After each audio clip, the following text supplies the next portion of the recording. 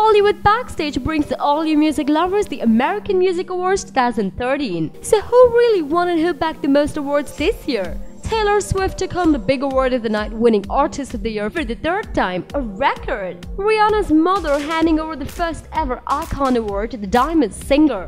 Justin Timberlake won the award for Soul R&B Artist of the Year. Check out all the winners.